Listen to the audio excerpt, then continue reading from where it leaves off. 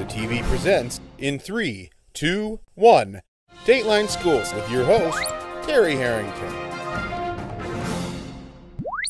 All this week on Dateline Schools are visiting Port Huron Northern High School and talking with senior student Jay Mehta, who is a national semifinalist in the Intel Science Search contest that was held here nationally. And Jay, you've given us a great picture of what your project's about, how long you've been working, and obviously it's not something you've just done overnight.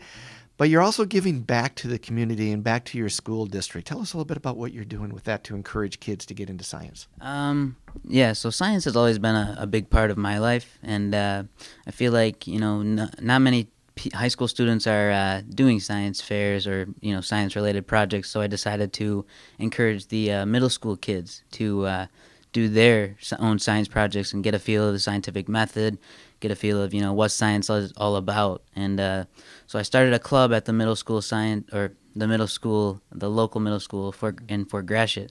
And I'm basically encouraging kids to, do science projects, and I'm teaching them the steps of the scientific method so they can do their own science projects and, enter national competitions, local competitions, and excel in those competitions.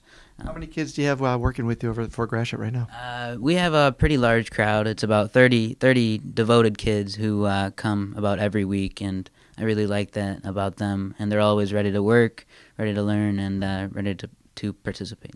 You see some budding scientists coming out of that group, do you think? I see a couple, and hopefully they encourage their fellow peers to continue with the scientific process.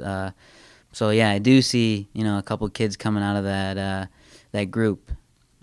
And I was going to say that whole science fair project that we've had in our county for several years, that's really how you got your start, isn't it?